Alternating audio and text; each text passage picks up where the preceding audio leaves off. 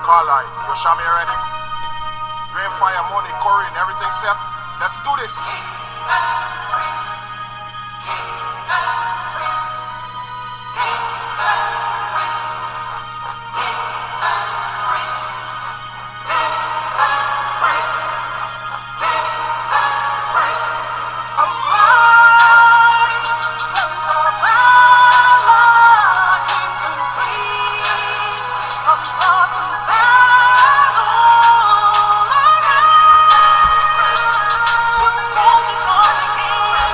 We are kings and priests of God right now. And I want to show that to you very simply, very easily, that starting here in Revelation 1, where it says, He has made us kings and priests unto God and His Father. To Him be glory and dominion forever and ever. Amen. And I want to show you, this is not new. This is shared by a good number of people, and recognize that we are kings and priests right now. If you don't remember anything, from tonight, remember this: I'm a king and priest. I'm a king and priest to the glory of my God and King. See, we are priests of God and of Christ right now. We are kings and priests of God right now. And so let me share this real quick.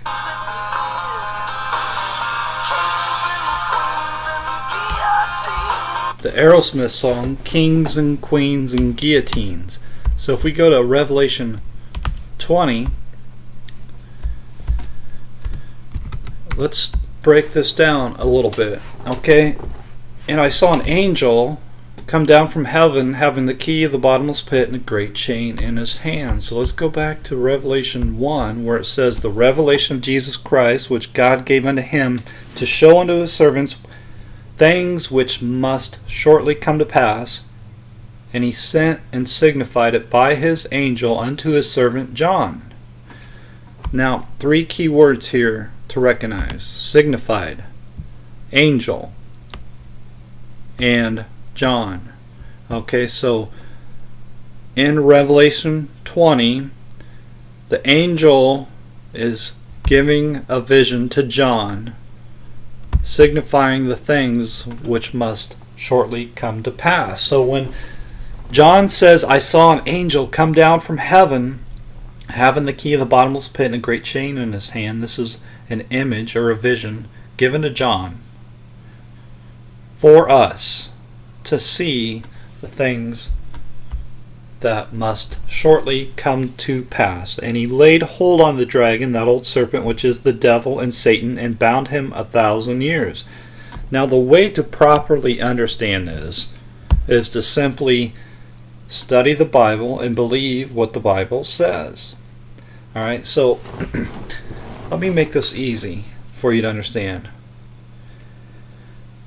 When the dragon, that old serpent, the devil and Satan, is bound for 1,000 years, this happens when Jesus takes the nation of God from them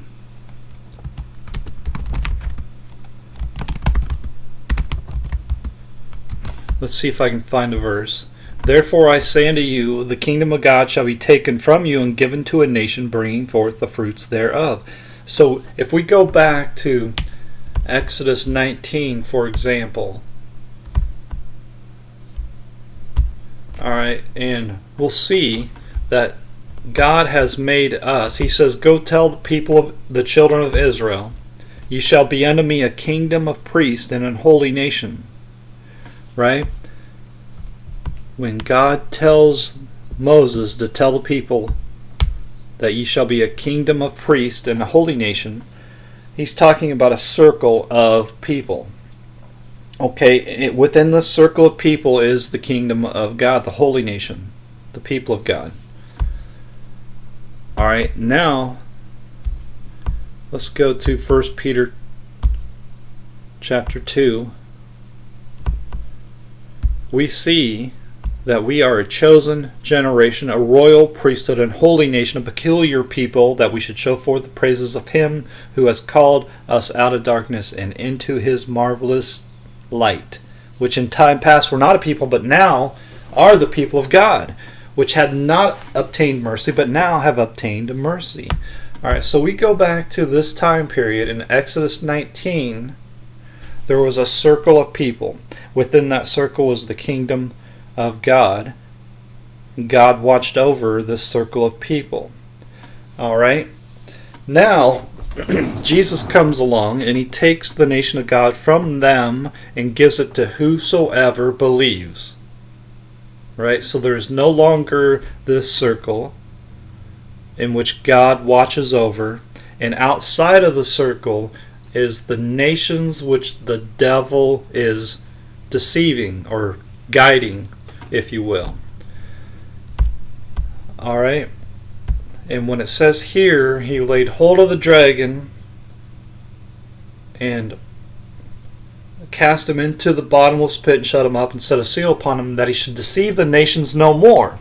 That's saying that he was deceiving those nations which were outside of the circle. All right, so that's not going to happen anymore, because Jesus says, whosoever believes in me, or, has everlasting life. Right? Whosoever liveth and believeth in me shall never die. Believest thou this? He's taking the nation of God from a circle of people and making it available for whosoever believes in me. All right, until the 1,000 years are finished. Now, when the 1,000 years are finished, it is the end of the world. All right. Now, when the 1,000 years are finished, the devil will be loosed, or Satan will be loosed. And what will he do when he's loosed? He will go out and deceive the nations again, like he was doing in the time of Exodus 19. Right? So in Exodus 19, you got a circle of people, the people of God, the children of Israel. And outside of that circle, Satan was deceiving the nations. And so inside the circle, the people of God had to be obedient to God. And they could not go after other gods. And if they were lacking in faith, they would go after other gods and be deceived by those nations outside of the circle of God. Right? Makes sense, doesn't it? So, God was always watching over and, correcting the children of Israel, the children of God. If they would fall, then there was correction needed to be made, and prophecies were given, and this is all throughout the Bible. Okay. So when Satan is loosed, he gathers together the nations, and as it was in Exodus 19, they were surrounded by the circle of people that were the people of God. Now, at the end of the world, they will once again encircle us, right? Compass the camp of the saints about. Now, when this happens at the end of the world, we are going to be up in the air with the Lord Jesus Christ. All right? When Jesus comes in the clouds of heaven, first the dead in Christ shall rise, and then those of us which are alive and remain shall be caught up together with them to meet the Lord in the air. Alright, so we're up in the air, just like what we read in Revelation 3. I will make them to come and worship before thy feet, and to know that I have loved thee. So we're up in the air, our enemy is gathered at our feet. Alright, and this is prophecy that goes all the way back to Genesis 3, where it says, I will put enmity between thee and the woman, and between thy seed and her seed, and it shall bruise thy head. It shall bruise thy head, and thou shalt bruise his heel. Right? Till I make thine enemies thy footstool. Right? This is a prophecy that goes all the way back and is echoed all throughout the Bible. Alright? And this is saying that when Satan is loosed, he gathers together the nations, he deceives them, gathers them together at our feet, till I make thine enemies thy footstool. So they're at our feet, we're up in the air, fire comes down from God and devours them all. It shall bruise thy head, and thou shalt bruise his heel. When this happens, we are up in the air with Christ because we are his people. We are one with Christ. This is all throughout the Bible. Okay, so let's go back up here. And I saw thrones, and they that sat upon them, and judgment was given unto them. Now let's stop right there. So we go back to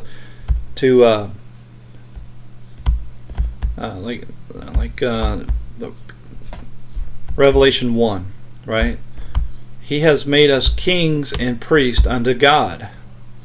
We are a royal priesthood, right? So just like what we read in 1 Peter 2, we are a royal priesthood. We are a king of priests, right? He has made us kings and priests unto God.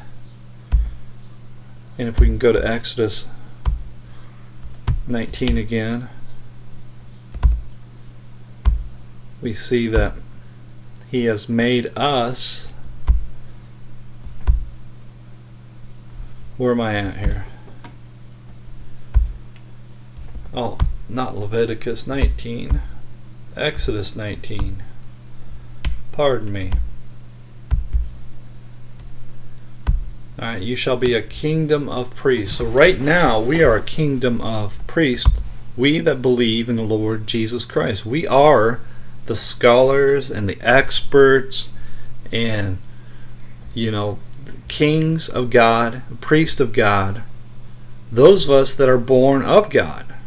It's not just a small group of people on TV. There's no man above you but Christ Jesus. Alright? Paul talks about it. It should be just common sense that you are a king and a priest of God. We see it all throughout the Bible. Okay. And I saw thrones. So as a king, you have a throne and you have a crown on your head as a king.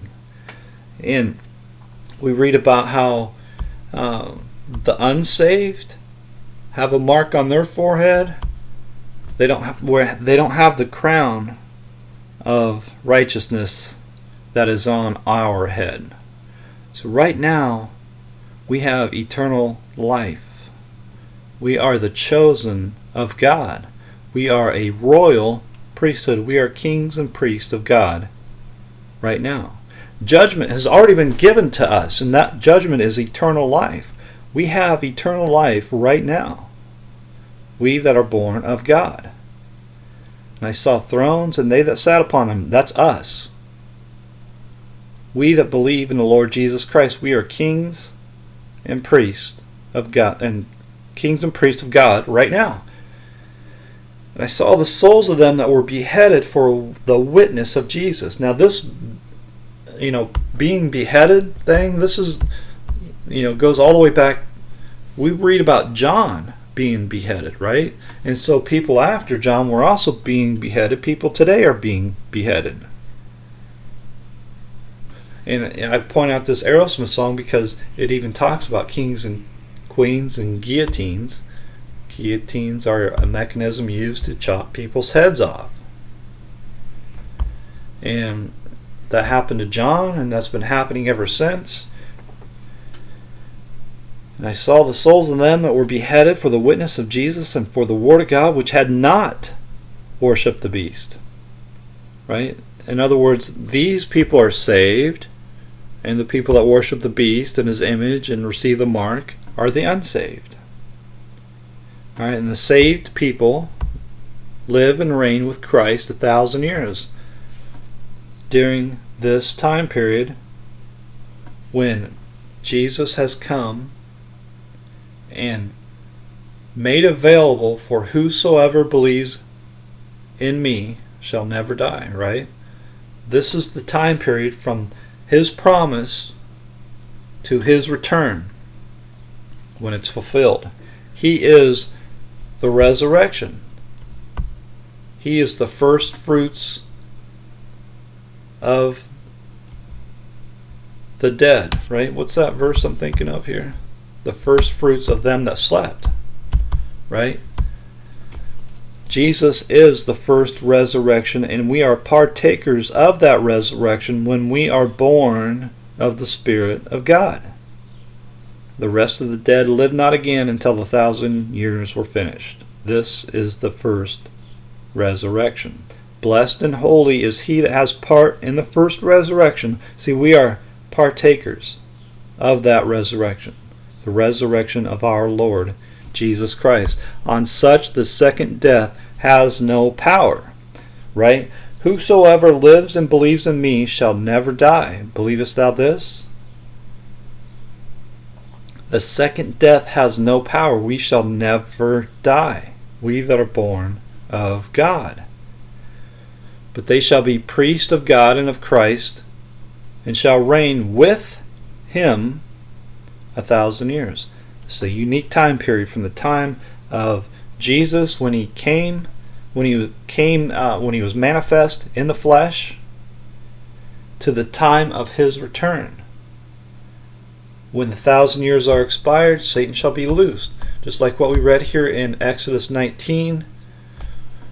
In this time period, in Exodus 19, is when there's a circle of people, a group of people, the children of God, the children of Israel. And outside of that circle, the nations, those nations were being deceived by Satan until he was cast up, that is, until God was manifest in the flesh, which is Jesus, that they should deceive the nations no more. And Jesus says the nation of God shall be, or the kingdom of God shall be taken from you and given to a nation bringing forth the fruits thereof. So now, at the end of the world, Satan is loosed, and he gathers together the unsaved. Right? Very simple stuff. Okay, and shall go out to deceive the nations which are in the four quarters of the earth, Gog and Magog. These are nations being represented here that are deceived by Satan, to gather them together to battle, the number of whom is as the sand of the sea. That means there's going to be a lot of people that are not saved. And they went up on the breadth of the earth and compassed the camp of the saints about and the beloved city. And that's the people of God, the saved. Those of us that are in the air with the Lord Jesus. And fire comes down from God out of heaven and devours them all. And the devil that deceived them was cast into the lake of fire and brimstone, where the beast and the false prophet are, and shall be tormented day and night forever and ever. And I saw a great white throne, and him that sat on it, from whose face the earth and heaven fled away, and there was found no place for them. This is parallel with what we're reading in Matthew 24, Mark 13, Luke 21, where it says, the sun shall be darkened, the moon shall not give her light, and the stars of heaven shall fall, and the powers of the heavens shall be shaken. Where the face of the earth and heaven fled away, and there was found no place for them. It's the same thing. It's not a different thing. It's the same thing. It's at the end of the world. It's on Judgment Day, the great day of the Lord. And I saw the dead, small and great, stand before God, and the books were open, and another book was open, which is the book of life, and the dead were judged out of those things which were written in the books according to their works. And now judgment is very simple. Are you saved? Are you not saved? That's the only judgment. There is no other judgment. That's the judgment. Do you have one sin, or do you have zero sin? If you have one sin, you're cast into the lake of fire. You die the second death. If you have zero sin, then you have eternal life. The only way to have eternal life is to believe in the Lord Jesus Christ, to be born of the Spirit of God. That's the only way. For Jesus to cover all your sins. So therefore, In the eyes of God you have zero sin. And the sea gave up the dead which were in it, and death and hell delivered up the dead which were in them, and they were judged every man according to their works. And the judgment is, are you saved? Are you not saved? And death and hell were cast into the lake of fire. This is the second death. Remember, the second death has no power over us that are born of God. Whosoever liveth and believeth in me shall never die. Believest thou this? And whosoever was not found written in the book of life was cast into the lake of fire. Alright, so they're destroyed forever. And this is why when Jesus comes in the clouds of heaven, the whole earth will mourn. Men's hearts will be failing them for fear for what is coming on the earth. They're going to know, everybody's going to know, it's the end of the world. There will be weeping and gnashing of teeth. It'll be great that Jesus comes in the clouds of heaven, because that's when our redemption is, when we are lifted up and changed in the twinkling of an eye, when we will put on immortality. We will take off corruption and put on incorruption. But think about all the unsaved people. It's going to be worse than anything they've ever experienced their entire life. The worst moment possible is when Jesus comes in the clouds of heaven. For them, it is the worst thing ever. For us, it is the greatest thing ever. Alright, so I think it's important to understand, one, that who you are. You're not just a lowly nobody. To the unsaved, you're nobody. But to God, you are a king. You're royalty. And that's going to prove out. It's going to prove out that way at the end of the world, when you're up in the air with the Lord. Now, all the unsaved are looking up at us. But think of the unsaved right now. They have an opportunity, just like the opportunity that was given to you. They have that opportunity now. So I think understanding all this, it makes it all the more important to preach the gospel to the unsaved, so that they can have a chance. Because when Jesus comes, there is no more chances. So right now, if you love somebody, preach to them the gospel. And you can't put your hands around their neck and make them believe. All you can do is preach the truth and then trust God, that God will work in them. But it's absolutely critical that we do this now, before it's too late. You dig? Alright, thanks for watching. Leave a comment, your thoughts, anything at all.